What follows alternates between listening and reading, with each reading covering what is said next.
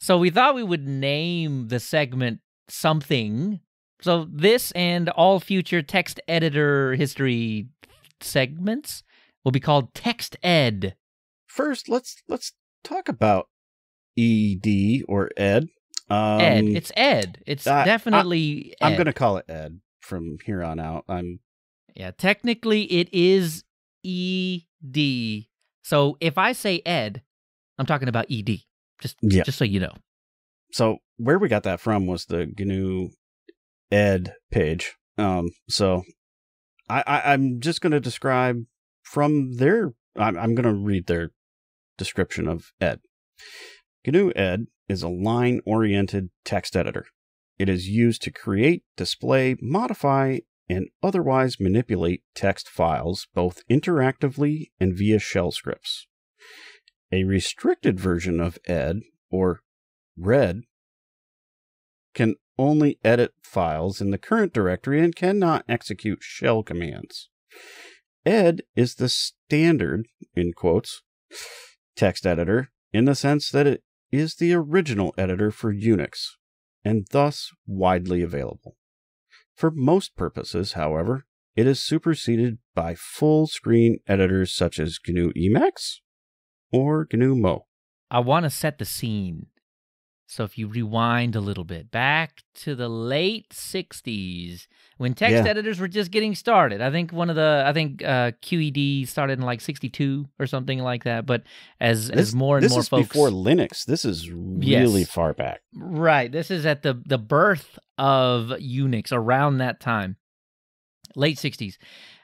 Peter H. Salus, the author of A Quarter Century of Unix and Casting the Net, called Ed the most user-hostile editor ever created.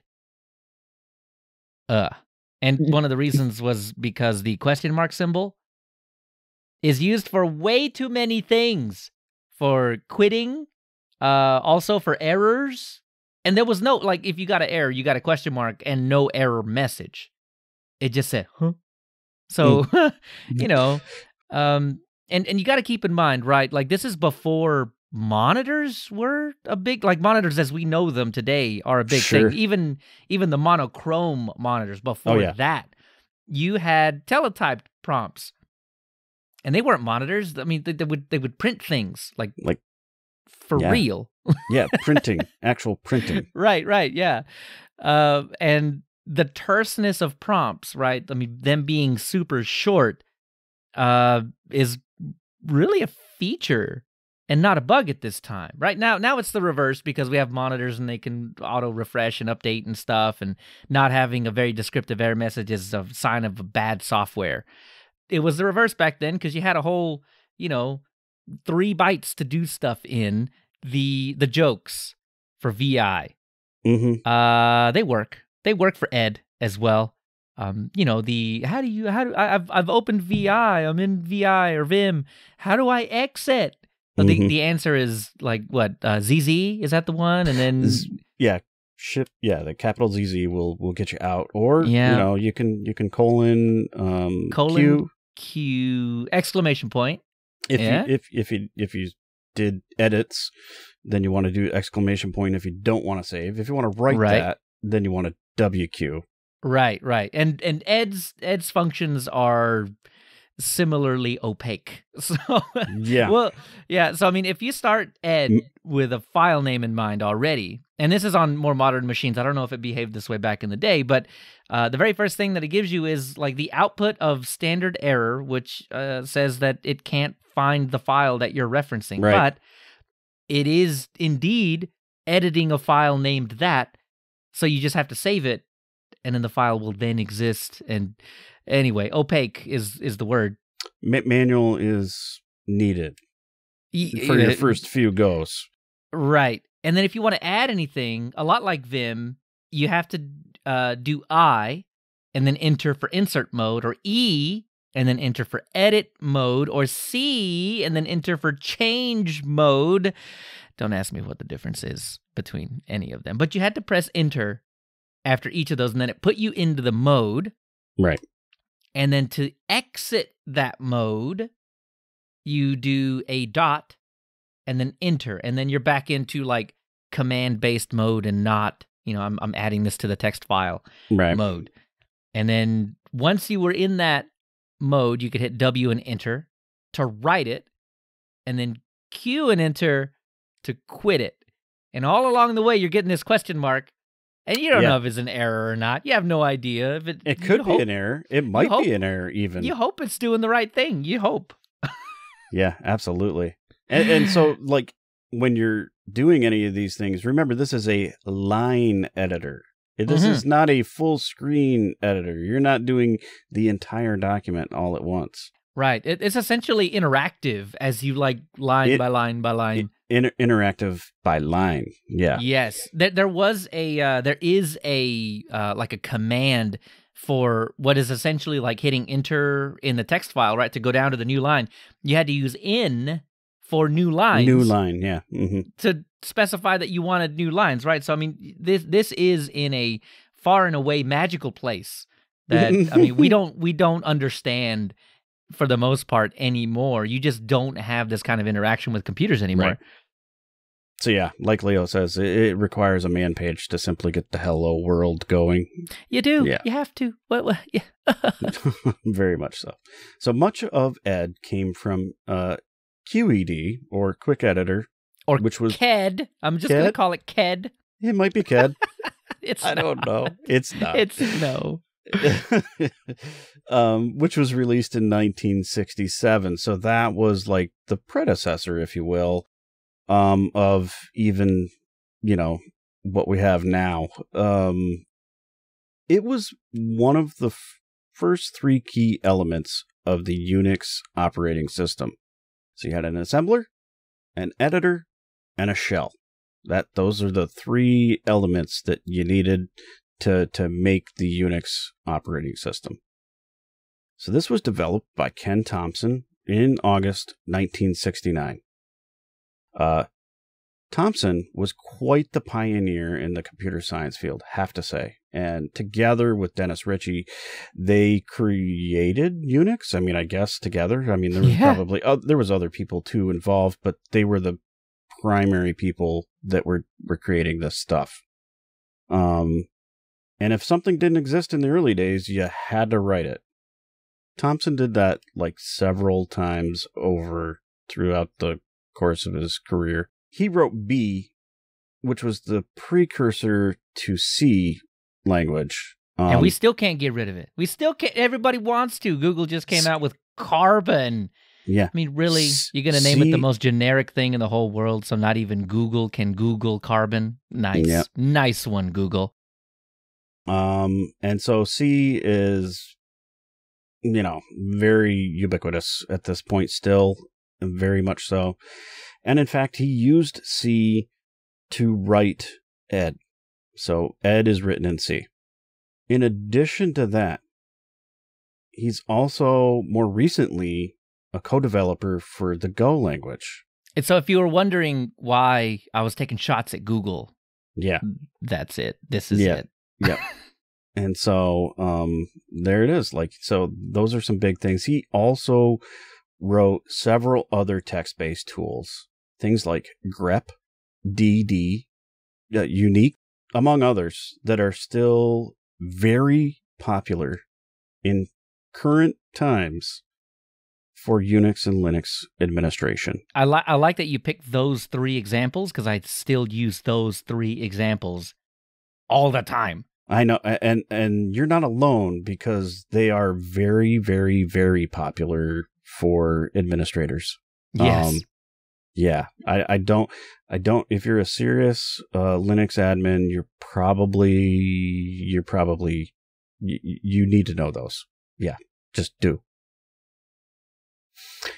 So the initial release of Ed was in 1973, which is interesting, because it was after he'd kind of wrote it or developed on it. It got released in 1973. Officially released. I think, I'm sure they were using it on the back end quite a bit. Oh, yeah, definitely.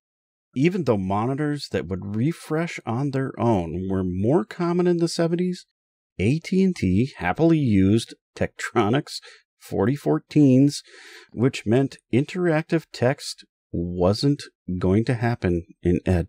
So the reason I put this in there is because the Tektronix 4014s, they weren't auto refreshing on the screen. Like you had to request a refresh on the screen. So the interactive text editing that we expect today is, you type a letter, you see a letter. You type a letter, you see a letter. Well, that's not how it worked back then. And because AT&T spent lots of money getting these monitors in front of their employees, that just meant that the people that worked on Ed, who were employees of AT&T, didn't care about that auto-refreshing, auto-updating, and that ended up falling to the successors of Ed, like VI and Emacs, which were both released in 1976, and others, obviously. There's more than just those two. Right. But surprisingly, some of Ed's code lives on. For sure. In all of these projects. So Ed was the seed that VI grew from. And Emacs, not trying to start a war yet. We'll get there, though. So also, in addition to that, the early MUDs, or multi-user dungeons, from the 70s and 80s would also use an Ed-like syntax. Yeah, so I can't imagine. I can't imagine having to remember lots of key combinations, not combinations, I guess, like just what each key does to remember how to play a game. But, I guess it's not that different. Well, and so because it's not as interactive, like knowing where you are and what you're doing, like that's just not being able to keep track of. You have to keep track of it in your head, right? Where you're at. It's very D&D like Dungeons and Dragons. You have to know where you are in the game and know how you can move, where other things are. It's very imagination based, and so were MUDs. You really did have to keep track. I mean, or just write down notes, which is also what you do in Dungeons and Dragons, right? I mean, for sure. Yeah, absolutely. You got to remember somehow, and you can't keep it all in that noggin of yours, so writing it down was a huge help. So I suppose you probably had written down all of the keystrokes that you needed to know to be able to move around and do stuff. So, yeah, very interesting stuff. 1980, a re-implementation of Ed is called Edlin. I'm going to call it that. See, now here's why I think it's Ed, because I don't think you would like say Edlin as Edlin or Edlin, but maybe you did. And I'm just the one guy that just refuses to stop calling it Ed. So, it's short for edit line, right? So yeah, right. But that's made for 86 DOS, also known as QDOS or Quick and Dirty OS. That's when that was born in the 1980. At the end of 1980 in December, Microsoft purchased a non-exclusive license to 86 DOS. Then in July of 1981, purchased everything outright. Edlin was included from version 1.0 to version 5.0 in MS-DOS. Yeah, I think the MS-DOS versioning stopped at 6-ish, something like that. So in the most later in the latest versions of DOS, you no longer get Edlin, and that's they left it behind. That's still a long history, so that's pretty cool. Yeah. So I mean, Ed itself is still kind of in use, right? If you think of VI and Emacs as the real successors, even code included to Ed. But yeah, whenever 5.0 was released, I probably should have looked that up. That's the last time, I guess, the direct successor of Ed was really used that I could find. I want to say that was late 80s, early 90s-ish. When that was available. I do remember 6, and that was like a big difference. So, and like Windows was out at, 3.1 was out by then too. So that was also why there was a big jump in things. You can still try Ed today. You can, on your Linux machine. just about any Linux machine, actually. Ubuntu 2204 definitely has it. And I checked on my Endeavor OS install, which we're trying out for the month. That also has it. So Arch, and I'm sure just about every other distribution as well. Pretty much. Yep, I did. So as we started digging into Ed and, you know, where it started and everything, that was one of the very first things that I wanted to do was, well, can I try it? How bad could it possibly be, right? Like, it's got to be super simple. You can't add a whole lot to it. We're talking the whole program's got to be like, I mean, a kilobyte or something, right? I mean, it cannot be large. It's storage. Tiny. Yeah, storage was non-existent back then for the majority of stuff. So, and it is. I mean, it's very simple. There's really not a whole lot to it. You do have to remember individual letter commands, but very much like you do in VI and Vim today. So it's not really that far removed. The big difference is that VI and Vim, you can do multiple lines. You can go, you know, from top to the bottom of a document easily. You can kind of do that in Ed, but it's way more difficult, and it's very command line driven. Command driven. And the hardest part is like deleting stuff or replacing stuff. You pretty much just have to understand how sed works. Which is also one of those tools that, you know, kind of was born from the actual editor, right? So right. And we use it again. We use sed a lot today, and it had its birth around this time as well. A big takeaway, though, here is that regular expressions, they were very popular then. Yes. And if you didn't know how to work with regular expressions back then, you were not efficient. And that's still somewhat true today, I will say. Right. Yeah, I think so. I mean, you have to at least be able to sort of demystify the simple regex to just get around. There's so much regex all over the place, just, you know, cutting things down or making it nice. That efficient. I'll call it efficient. Yeah. So, yeah, that's a takeaway. It's amazing to me the fundamentals that came out of those early pioneer days still hold true. And I will say, I did some digging while we were talking, and Edlin would have died between June of 1991 and March of 1993 when Microsoft would have released MS-DOS 6.0. All right, so I wasn't too far off. I was a couple of years. Yeah. So Edlin made it to the early 90s. It reached into a whole nother decade before it was. Interesting. And one last little thing that I'll add here is, Leo, you found this video by Tektronix that shows the proper use of Ed if you don't want to go try it out for yourself and read the man page. That's the thing. You can watch this. Yeah, because it took me just a little while. I mean, it took me, I don't know, it probably took me about 20, 30 minutes to really kind of get my bearings in Ed so that I could save a line properly. Right. And start a new line to add to the existing, like, because I was going back and forth, and I'm like, why didn't it save my stuff?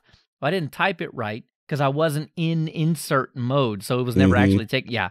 So as much as I hated learning VI, at least you get a little feedback there. Yeah. Yeah. Just like big red in the bottom and stuff.